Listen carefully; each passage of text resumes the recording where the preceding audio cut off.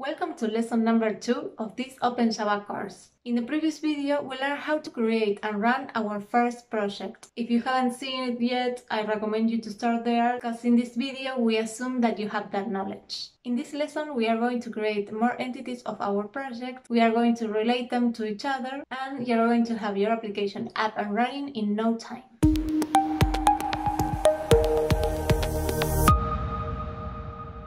First, we will create the entities for our invoicing application. The domain model is rather basic, but enough to learn a lot of interesting things. And from lesson 1, remember, we already have an initial version of customer and product, and we will add a few more. Let's start with the most simple case. We are going to create a category entity and associate it to product.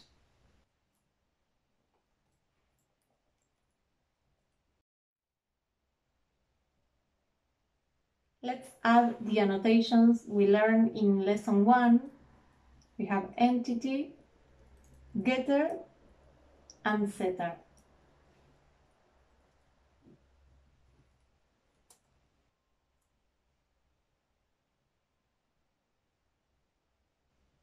The code for category entity only has an identifier and a description property.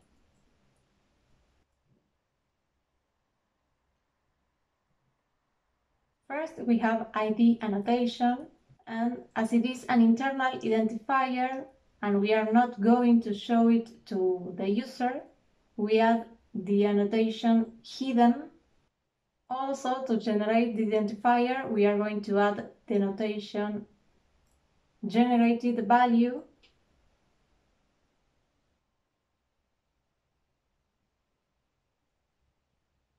We use the UUID system, that means universally unique identifier, and this goes along with the notation generic generator. Name, system UUID, strategy UUID also.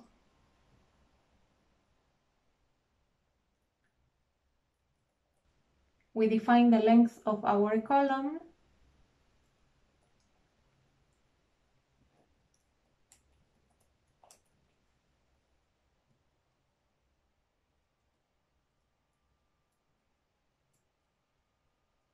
And the same for description.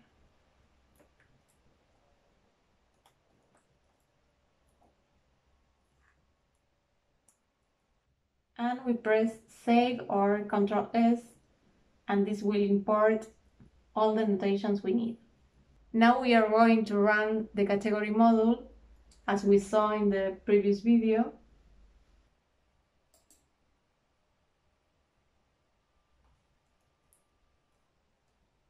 Right, and we are going to add some categories like book,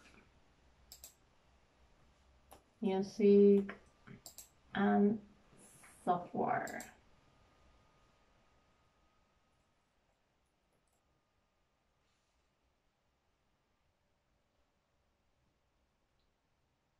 And now we are going to associate product with category. We open the product entity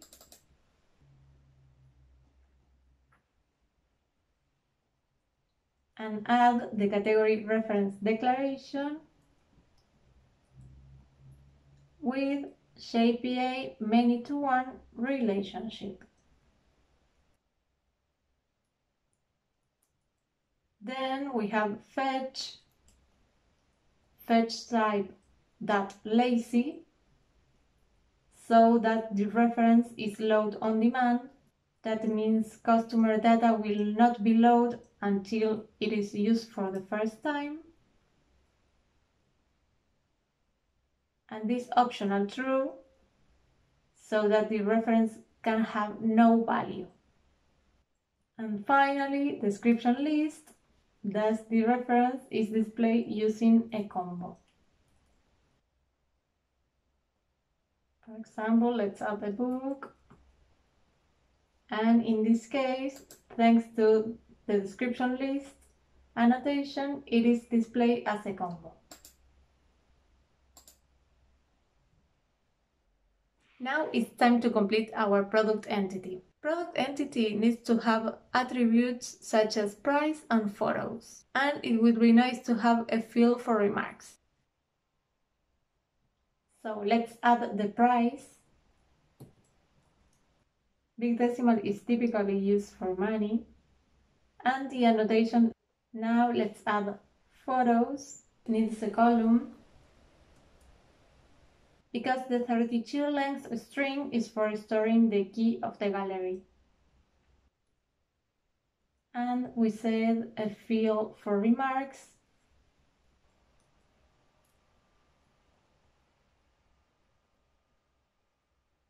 Great. Let's save our work and let's run the model for the product.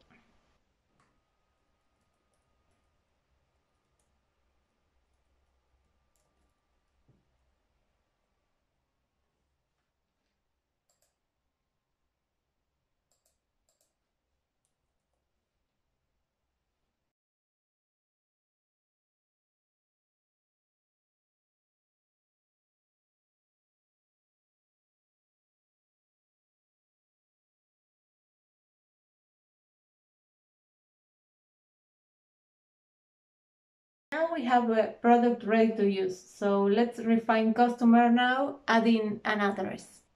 The customer address is not shared by other customers, and when the customer is removed, the address is removed too. And that's why we will model the address concept as an embeddable class. Let's add the address class to our project.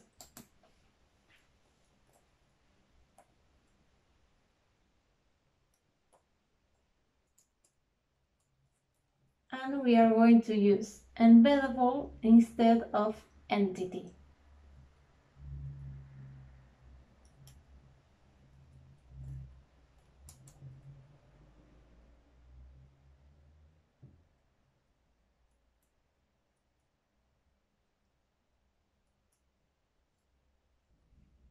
And let's add some properties.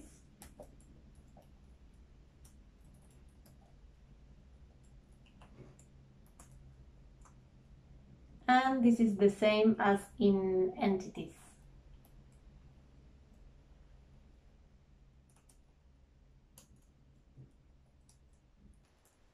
Although embeddable classes do not support all the functionality of the entities.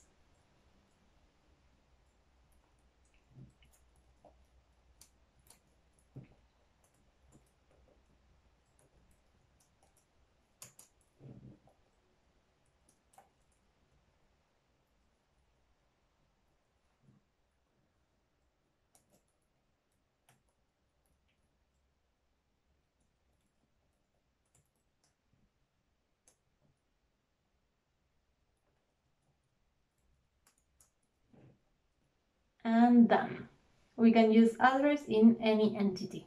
Now we just need to add a reference to our customer entity.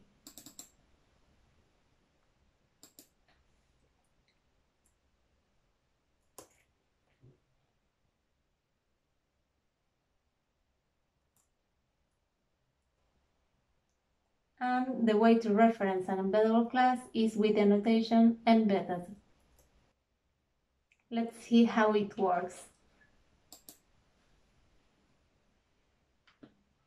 Great, here is our address.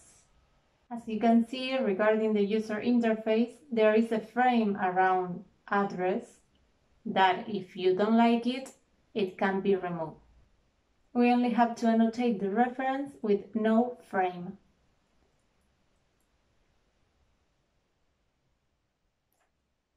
Let's see.